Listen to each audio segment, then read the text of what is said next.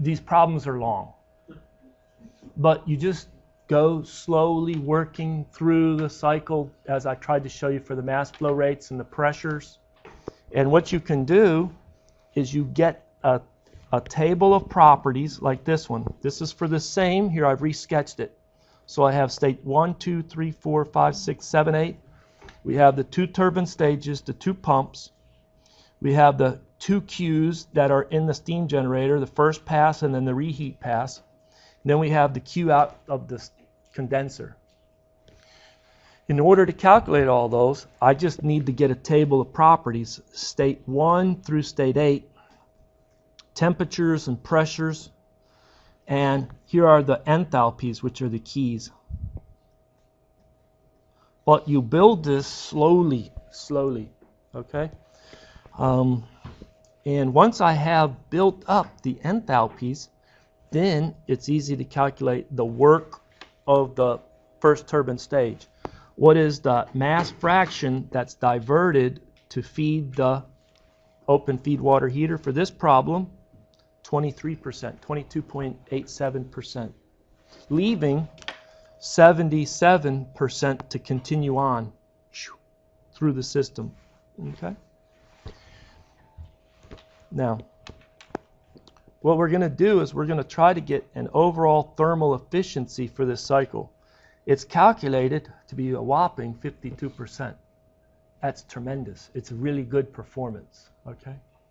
But what we have to do is work up slowly to that thermal efficiency. Notice the back work ratio is low, like we've seen before in other systems, because the pumps are just boosting the pressure, and they're very efficient at doing that. But this thermal efficiency, if we work backwards, what is the equation for the thermal efficiency? Is it the work net out, which would be the work of the turbine 1 out plus the work of the second turbine 1 out, second turbine out, minus the work of the first pump in, minus the work of the second pump in? Would that be what we really want, net power out, net work out? Okay. And then we have divided by the Q in, that would be Q of the steam generator plus Q of the reheat. True? Okay. A lot of times we calculate the Q of the steam generator. If you remember, what was the equation for that Q of the steam generator? Was it the enthalpy at 1 minus the enthalpy at 8? And it has units of kilojoules per kilogram. We have to really pause and think. That per kilogram is how many per kilogram going through that section, right? When we calculate Q of the reheat, it's going to be H3 minus H2, right? And it's so many kilojoules per kilogram. If I have 1 kilogram flowing through or into the first turbine stage, how many kilograms do I have? 1 kilogram flowing into the reheat section, or do I have less? You have less. And so what we do is put everything on the same per kilogram scale. And the same per kilogram scale is the kilogram that goes into the first turbine stage.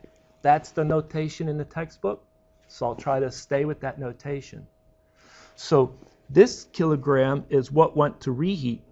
But if I multiply by kilogram reheat divided by kilogram first turbine stage, those kilograms cancel, and I've modified it. So what you end up doing is I've tried to write it right here 2 ways. This is the Q that's going in the reheat.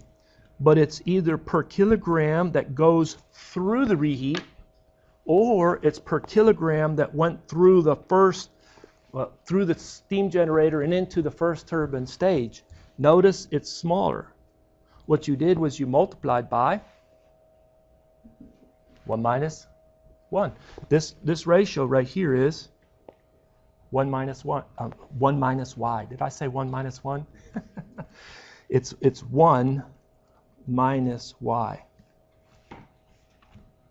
And the same goes for over here for the condenser. You want the heat released out of the condenser per kilogram that goes into the first turbine stage, not per kilogram that goes through the condenser. You just multiply by 1 minus y. All right? That's why we have a couple different notations here. But whenever you put them all on the same per unit mass basis, check your work, make sure that these are okay, and then you have greater confidence in your calculations. So let me do this one right here. See this one? This is the work out of the second turbine stage per kilogram that goes through that second turbine stage. But if you want it per kilogram that goes through the first turbine stage, it's smaller. It's 1329.21 minus times 1 minus y, or 0.7713. Such that all of these terms here have the same units. Okay?